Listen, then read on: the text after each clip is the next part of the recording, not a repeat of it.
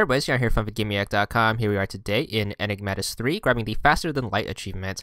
This is to finish any minigame in under a minute. This is best done during the first one when you are in the church.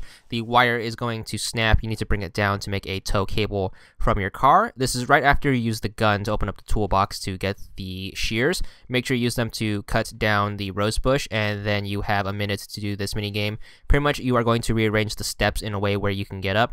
The steps have to be diagonally across from each other, and they have to be one level above in order for you to advance. So just repeat the pattern. It's actually pretty easy, and you can get this done in about 20 to 30 seconds or so, even on your first try. Once you make it to the top, you should get your achievement, 10 gamer score, and that's all there is to it.